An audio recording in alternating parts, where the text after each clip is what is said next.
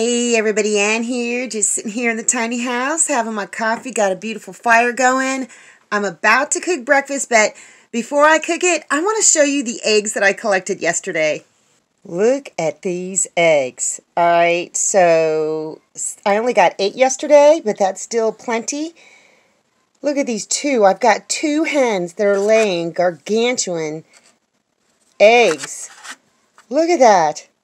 Oh my gosh, they're huge. I mean, compared... Whoops, dropped one, but it didn't open up all the way, so I'm going to put it in something real quick so I can cook it up. Look at that beautiful big egg yolk. Yeah. So what I want to do now is I want to weigh the rest of these and see how much they weigh. Let's weigh this first one, because I think it's the biggest. Stay there. Don't roll. 3.4 ounces. Let's weigh the next one. 3 ounces.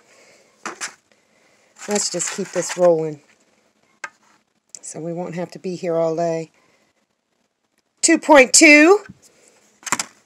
I think that other one was bigger that I cracked open. Whoops. 2.0. Yeah, it's a green egg layer.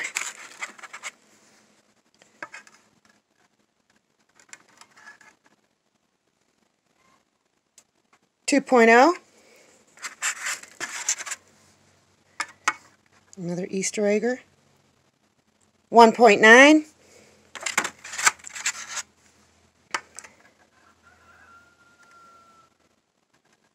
Looks like another 1.9. Yep. Woo! I'll tell you what, these are big, big eggs. I want to crack them open. I cracked one of these big eggs open yesterday, and it was a double yolker. So let me crack this one open. I don't know where my tripod is. I think it's outside. So I'm just going to crack these open and show you them one by one. The first biggest one, yep, double yolker. Second big one, yep, double yolker. And all the rest are single yolkers. Don't they look beautiful? Since I didn't really know how much an average chicken egg weighs, I went to looking on the internet and I found an article on fresheggsdaily.com, and they had this nice little chart. I'll leave a link down in the description box below so you can go check it out for yourself. And this chart pretty much lines up with various other sources on the internet as well. So a small egg up to 1.75 ounces, medium 1.75 to 2 ounces, large 2 to 2.5 ounces, extra large 2.25 to 2.5 ounces, and a jumbo 2.5 ounces and bigger. Yeah, I definitely got some jumbo eggs, extra large eggs. It's a beautiful thing. I've stirred this up a little bit. Yeah, I need to stir it some more. There's non-fat dry milk in there with some water.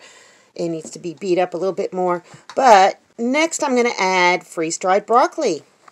I think that'll do. And next, some Augustin Farms dehydrated cheese. We're just going to scoop that on in there. Oh, that's going to be so good. So delicious. And it'll rehydrate itself in there because I put in a little extra water. I'm just going to beat this all up. And what we're going to do today, it's going to be kind of like a quiche, but more really like a frittata. I'm just going to pour it in my pan once it heats up. And we're going to make a lovely dish for me and the puppies. And to that, I'm going to add a little bit of salt and a little bit of pepper. Oh, I think that's good enough, don't you? It's time to get cooking! I tested the pan with a little egg, and it looks like it's ready. So let's pour this in. All of it in to the pan. And then I'm just going to kind of make sure the broccoli is kind of distributed evenly. And then I'm just going to put the lid on and let it cook. Now the fun begins. It's been going about 20 minutes, so what I'm going to do now is, oop, that's hot. I'm just going to turn this around because that side of the pan is towards the back of the stove, so it's hotter. Just going to turn it all the way around and put the lid back on and let it cook for a little while longer. About, oh, I don't know, 30 minutes later, actually. It is done. I'm going to remove it from the heat and let it sit for a little bit, and then we're going to slice it up. I just wanted to show you how beautifully it came out of the pan. Hardly any sticking to the bottom. It just came right out.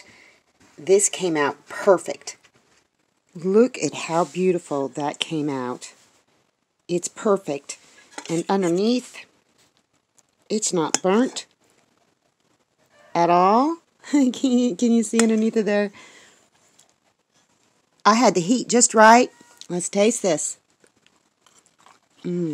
Oh, I'm glad I didn't put any ketchup on it because the flavor is already just so good. And the cheese melted perfectly. It's just like melt in your mouth. Oh my goodness. Oh, this is so good. Perfect. See there? It's not burnt. It's brown. That's okay. No crust. Oh no, should I call this a quiche or a frittata? All I know is it's delicious. I decided to look up the terms, omelette and frittata, so I go to the Spruce Eats every now and again. And so here's how they define the difference between an omelette and a frittata. Because it's not a quiche, it doesn't have a crust. The beauty of an omelette is that it can be as simple as eggs and milk or as elaborate as spinach, tomato, and feta cheese. You can add any ingredient you like and have a meal on the table in a matter of minutes. The basic recipe calls for cooking a lightly whisked mixture of eggs, seasonings, and milk, if you choose, in butter in a frying pan. The key is that you don't stir the eggs once they are in the pan. You let them sit and cook until firm. The frittata is made a little bit differently. They say we can make a frittata with the same ingredients as an omelet, but here the milk, or more preferably cream, is crucial. That's because the frittata is essentially a custard filled with any vegetables, herbs, cheese, meat, even pasta, blah, blah, blah. And it's cooked in a frying pan, whereas an omelet's filling is just sprinkled over the top. The frittata's additions need to be mixed in with the egg and cream before cooking, and it can either be cooked over the stovetop or in the oven. So I learned two things today: how much an average egg weighs and how much my Eggzilla eggs weigh, and they weigh a lot, and the difference between a omelet and a frittata and a quiche. So that's awesome. Anyway, it's starting to warm up. It is. The sun is starting to come out, so I'm going to go out and dig in the dirt. I think I'm going to go... Yeah, I'm going to go dig in the dirt, but you'll get to see that tomorrow. Anyway, that's all I got for you guys today. See you in the next video.